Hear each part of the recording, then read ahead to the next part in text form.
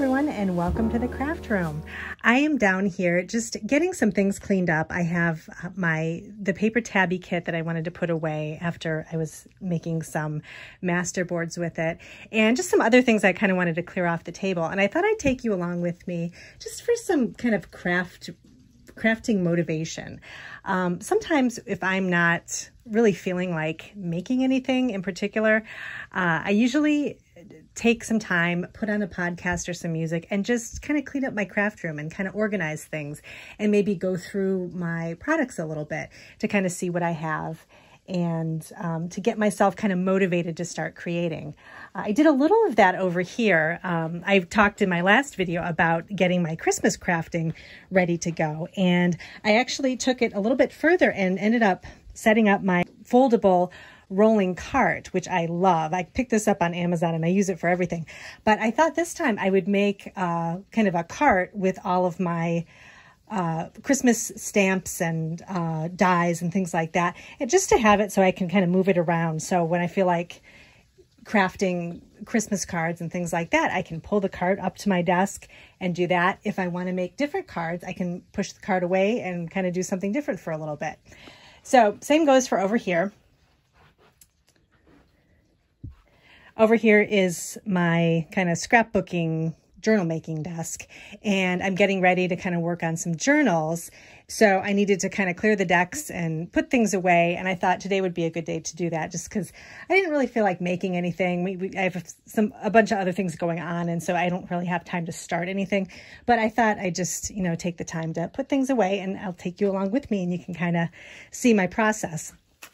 So I'm really glad I got most of my junk journal supplies organized and labeled. So it's going to be really easy to put things away. So I thought I would just start. I started by sorting, and I already actually did that.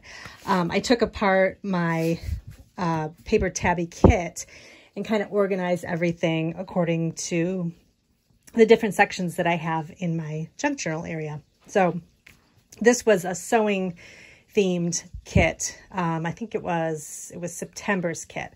So it had a lot of fun sewing pages and things like that. So my loose pages I have a special place for, which I'll show you in a second. So I kind of pulled apart all of the vintage sewing themed pages and put those in a pile. There were some paper clips that were attached to some things, and they're really cute. They're like these rose gold colored paper clips. So I thought those would be fun to save. And then I have some stationery over here. And actually what I'll do is I'll just kind of explain it as I put things away. So let's start here with the stationery. So this is kind of the stationery from the kit, different little pieces of like note cards and papers and little invitations and things like that. So this I'm going to go ahead and put away in my Alex drawers over here, and make sure I don't fall over anything. So these are all my Alex drawers, and I have them labeled according to, different things that I have in here. The top two drawers are vintage stationery that I have found through thrifting and things like that. And then the third drawer is things that I've kind of gotten off of Etsy or in kits or things like that. So I kind of keep those things separate because I use them for different things. So I'm just going to, hopefully I have enough room. Yeah, I have plenty of room in here. I'm going to pop these in this back area here. So I have this little box kind of being used as a divider, and I can always pull that box out and kind of go through the vintage stationery when I need to. So that all fits in there nicely. So I'm trying not to stuff all my drawers full of things. So that's why I got to kind of just make sure that if I have enough stationery that I don't get more. But the kits, they have a nice little sampling of things, and it's just like 1 or 2 pieces. So it's perfect. And I usually end up using it for a project anyway. So that's fine. And over here on the floor, a lot of times I'll just throw things on the floor because these are going to go into my little pull-out drawers I have over here. But this is all of my, these are all of the kind of vintage ledger paper and invoices. And then there's some envelopes and little bags and things like that that came with the kit. So I'm going to go ahead and put those away too. So let's see. Actually, I'm going to try to separate these. Oh, there's envelopes too. So I'm going to separate these. I thought this was so cute too. I just noticed this when I pulled the kit apart. She had this envelope. This is kind of a long business envelope. She had it folded like this with a little tab taken out of the top. And then she had some little pieces of ephemera and things tucked into this pocket and in the other pocket. And I think it had like a paper clip on the side of it. So I thought, what a cute way to display something or even use in a junk journal. Like you could just put this right in the journal and then have the little pocket tuck here. I just thought that was so cute. So I'm going to put this in my little envelope area. So I'm just going to gather this stuff up. Okay, so these are my iris drawers that they have. They're mainly used for, they're usually used for, you know, scrapbooking projects. They fit 12 by 12 paper, but I like to use them for storage of my junk journal supplies. So I hope it's not too dark in here. I have my lamps on. That's another thing. I like to do kind of like my low lighting when I'm organizing and just doing something that doesn't require a lot of light. I just feel like it makes it like calm and cozy and just kind of just makes it like a fun afternoon to just sit and kind of you know, go through your things and organize. So hopefully leave me a comment if you don't like when I have the lamps on and you'd rather have the overhead lighting, because I know it is brighter, but I don't know. I was trying to like have a little more like just a kind of calmer look to the video. But anyway, so my lined paper I keep up at the top here. And these are all of my loose sheets of ledger paper. And I'm trying to think of what else. Yeah, it's mostly just ledger paper. So I'm going to put, yeah, it's only, because I have other lined paper in a different drawer. So this is just different ledger paper and loose pieces. I have a separate drawer that I keep all of my actual paper pads that have ledger paper in them. So I'm just going to pop these in here real quick. Actually, I don't even think I have, I think that was it. Yeah, the rest of these are going to go in a different container. So that's my kind of journal paper or lined paper container. And then this is lined paper and guest checks. So this is where I keep all the fun things like the vintage invoices and library card pockets and that kind of thing. So I got some fun things from the kit. This, I don't know if anybody remembers this kind of printer paper. It was the green and white paper that you'd have to attach it to the side of the printer. I was probably younger when I didn't have to actually attach it myself, but I remember getting these in school. So I thought this was kind of funny to get a little piece of this. So I'm going to pop this right in here too, along with some, I've got, I can't remember if I put, oh yeah, I put game pieces too in here as well. So there's invoices, and then I have a couple of bridge scorecards, canasta. I like that one. Another canasta here. I'll pop in there. Eventually I may put these in little envelopes. Here's a little index card that was in there too. And then just some more slips. This is a shipping paper, and then another little invoice. So I'll just pop that in there.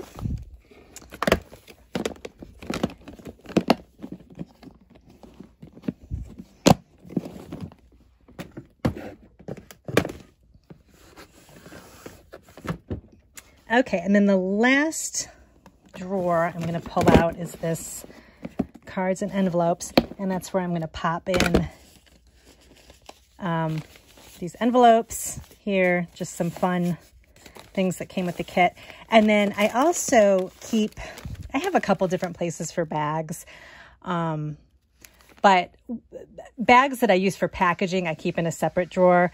Bags that I would want to use for journaling that maybe have a little bit more use out of them, I'll just pop in this container here. So envelopes, bags, that kind of thing goes in here. So having these little labeled storage containers just makes cleanup so easy, and it really goes quickly. So, okay, so back up on the table, I'm probably just going to pull this container up here on the table. These are all of my kind of sewing themed papers, and I have this big file box right here. And I'm just going to bring this up to the table so you can kind of see it up close.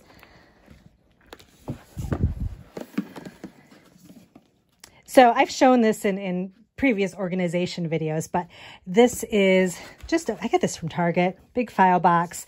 This I keep all of my loose journal making papers, so all the loose vintage papers. And I have it divided up by theme, so craft, sewing, cooking, children's book pages, fashion, you know, just it goes on and on. So I think I pretty much covered all the bases though. Anything I don't have a section for, I just pop in the front here, and I can always take a look at that. But this is just all sewing right here. All these papers are. So I am going to put them into the crafts and sewing section right here. So that's all put away. And then this thing is getting really thick. I can hardly close it anymore, but I'm still able to kind of close it. So that's all set to go. And then I'm just going to pop this in over here.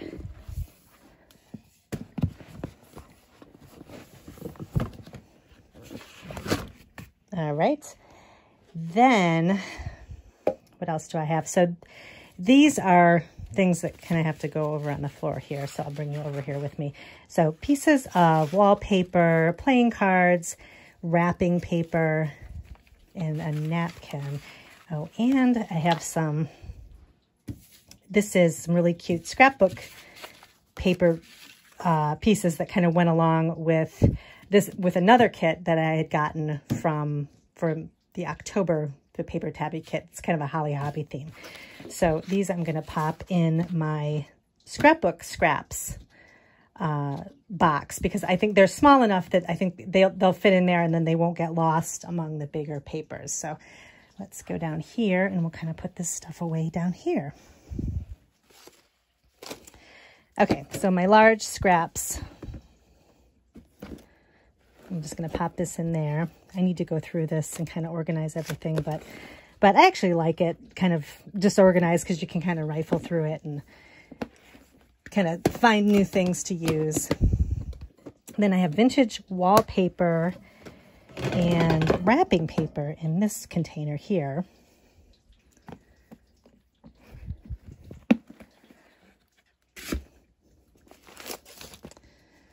So here I'm going to put, I've got a couple of strips of wallpaper. So I kind of organized this a little bit where I have Ziploc bags that have the smaller pieces of wrapping paper. So I'm going to pop in, I know I saw a piece in here. Oh, here it is. So I have a couple pieces of wrapping paper. This is from the Paper Tabby sewing kit, and then this is from the Holly Hobby kit, a really cute piece of wrapping paper. I'm just going to put this in here. These are the smaller pieces of wrap. And then I have some bigger pieces that I kind of have in Ziplocs too, because this keeps them all from getting wrinkled. And then underneath, I have wallpaper. I don't have a ton of wallpaper, but what I do have, this actually got off of Etsy. I'll show you this.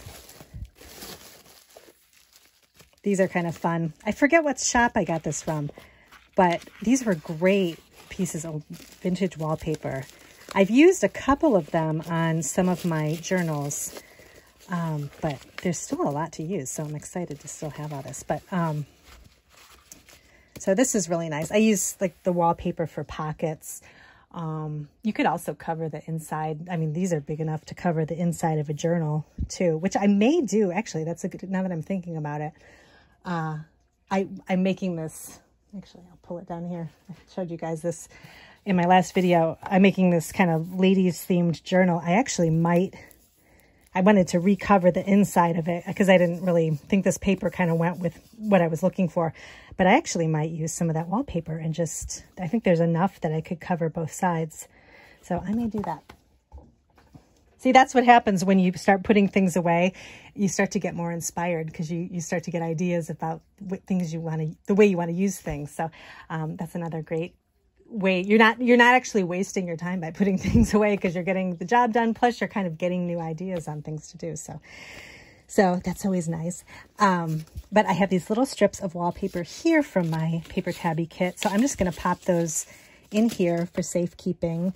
Oh, I have these too. So I'm going to put these here, and then I'll just put this bubble wrap on top, and then I'll pop the rest of the stuff right on top here. These iris cases are my favorite, one of my favorite organizational containers.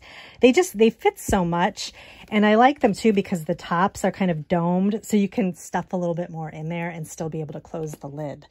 So that's always nice. Okay, so I've got that in there, and then let's see what else I have. I have this card. It's kind of like a vintage office, like an index card that I got with the kit. So I think I'm going to put that over with my vintage office, in my vintage office drawer here. Oops.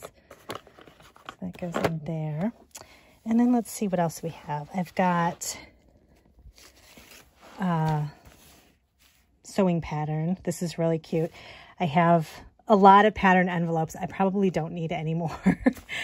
But I was recently at a thrift store and I got like 10 for like 75 cents or something, and I couldn't pass it up because they're really great for using. You can make covers out of them. You can use them for pages.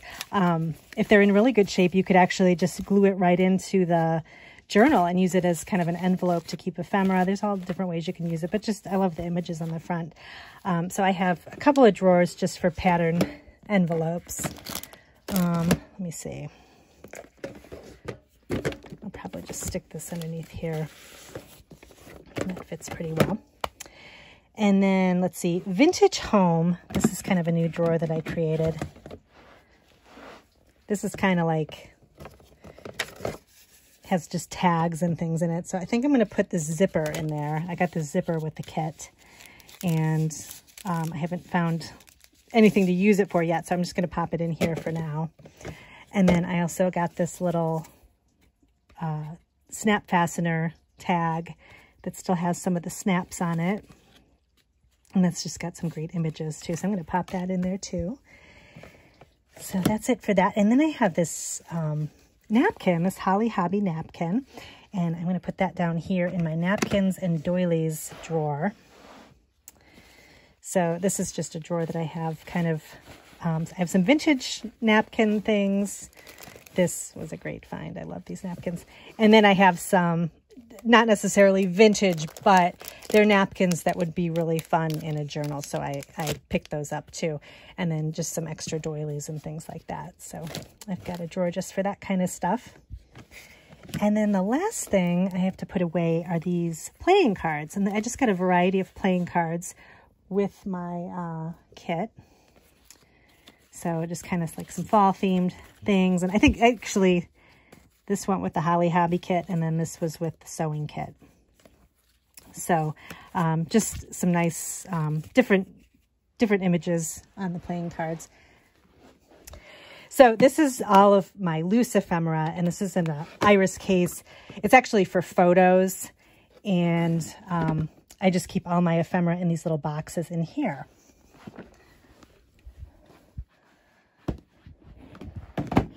So I have some of this stuff to put away too. This is more ephemera that I got from the kit. Lots of tags and things like that. So we'll go through this and kind of put everything away too. So this is nice because it keeps everything. I actually got this idea from Kitty Witty Paper Craft. She's got great videos and just the most adorable craft room. But she had these storage containers, and I thought that was a great way to keep ephemera. I've always kept my scrapbook ephemera in little cases like this, but I never thought to do it with a smaller kind of junk journal ephemera. And it's nice because you can label everything and put everything in its place. So I actually have a box for playing cards right here. and it's kind of filling up. But so these are all my loose playing cards, kind of everything that doesn't have a like a partner to it. It's just they're all kind of just loose. And they're also cards that I got from different places on Etsy. I'm trying to think, eBay. I think I got some cards too. So they're all housed in here. So put that away. And then let's see what else. Try to get, actually I'm going to take these things out and kind of organize them. So I've got a bingo card, and then some ephemera came with the kit. And then I've got some money. So these would be under game pieces. This would actually go in my box of lined paper. So I'm going to put that off to the side for now. This is tags. More tags. Tickets. I know I had one of these. I don't know if this goes with game ephemera or not. I can't remember. This is just more little ephemera. I know I have a spot for these. I need to remember where I put them. I think I labeled them somewhere. Actually, this goes in the office drawer, vintage office, because I have a couple of other of these slide frames. So let's see, tags. Here's a little flash card. I know I have a place for that. Actually, I have a little container for vintage people, so I think I'm going to put these girls in there. I'm going to put this under stamps. And this, I don't know where I'm going to put this. I'll stick that over here for now. Let's see, a coupon. I don't know if that would go under tags or not. We'll have to see. Tickets. There's another tag. And then the rest is just ephemera. I don't know, I might put this with the ladies. Oh, here's stamps. I know I have a stamp.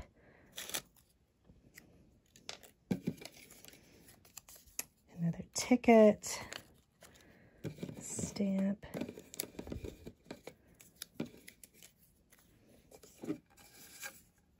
More ephemera. All right, and that's it. Okay, so now all I have to do is just take each little box out and I can pop everything in there. So this is for tickets.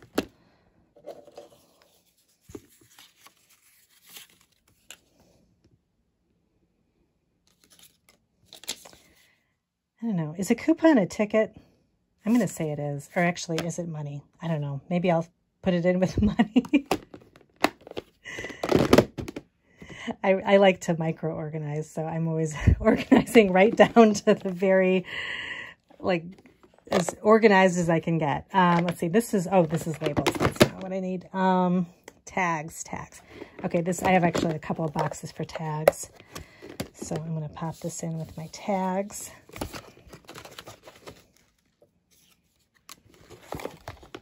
Oops. Then I have postage stamps. That goes in here.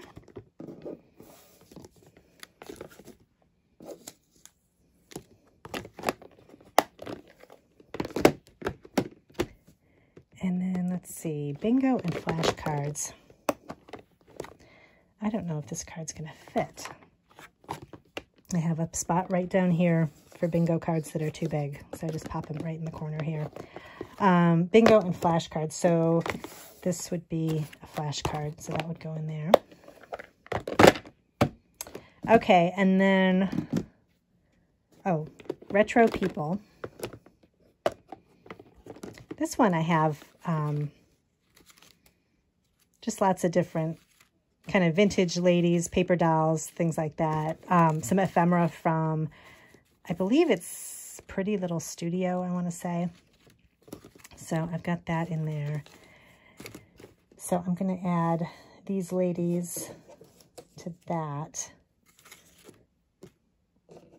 Because if I'm looking for kind of like a retro style person or face or something for a journal, I'd look in this box here.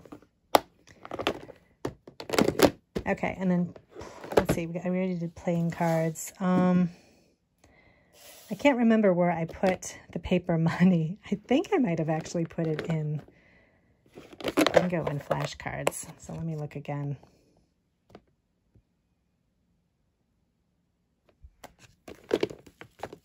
Yes, I did. So I'm just going to pop all these in here. Because it kind of all has something to do with kind of like games and, you know, the play money and the money wraps kind of have, I feel like they could go in kind of a game type box. So that's everything with my ephemera. And then I just have this paper ephemera, which I'm not sure where I'm going to put this. Oh, here's a stamp.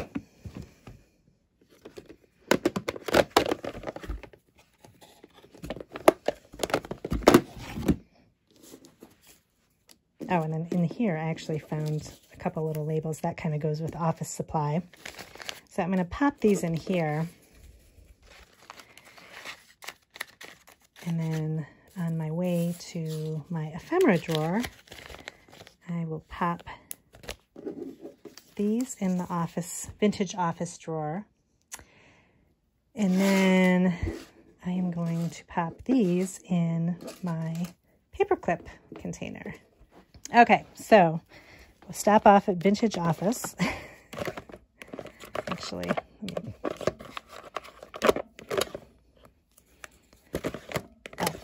this is where I have these Kodachrome frames too. So I'm just going to pop these in here, put the label up here, and then this I'm going to put in. I have this small scraps tin. I'm just going to pop this right in here. That way I'll know if I'm looking for something small to make a cluster or something, I can just look in there. And then let's go over here.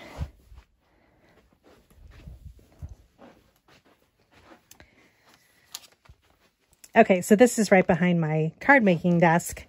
I have down in this very bottom drawer, I have just kind of some random iris cases that have scrapbooking ephemera in them. And I actually don't have any more iris cases. So I'm just going to use this little plastic bag, and there isn't that much ephemera in here, but I'm just going to pop it on top of here. And then I'll know if I want to, where to find it if I wanted to use that for a project. So I'm going to just keep it in here. And I have just basically all of my extra little paper ephemera that isn't Maggie Holmes or some sort of a vintage look. So I just have it down here. And then for my paper clips, I have, this is my cart that I keep my Gemini on, and way at the bottom, I have clips. So a lot of times I'll use these clips for, you know, my journal making, or if I'm packaging up a something for Etsy, I will, you know, add a paper clip with my card or something to it. And I have kind of different containers for the different clips. But I've got this one here. This is so cute. I found this on Amazon, but it twists open. And I use this to hold my journals open when I'm sewing the signatures in. So I use these little paper clips here. Those are really helpful. But then I also keep just different sized kind of decorative paper clips in each of these little areas. So I'm just going to put these right in here. So those will be there for safekeeping. And then I'll just pop this back underneath. This is my messy corner that you don't usually see, but I'll give you a peek really quick. This is where I keep extra baskets and bins that I use when if I'm creating a project or something and I need something to kind of house all the ephemera. I'll grab a basket real quick just to use, or if I'm making a card and I want to grab all the stamps and things I want to use just for that particular card, I'll use a basket or something just to kind of house everything. So that corner does not look good, but there's not much I can do with it because of the pole that's for the basement is right there. So there's not much I can do, but that's okay. I never usually show that on video. So but now you've seen it. Anyway, so let's take a look. So, oops, I still have to put this away. but that's easy enough. Pop this back in here like that. All right, so this desk is ready for me. I'm going to be working on my ladies journal, so my housewife journal.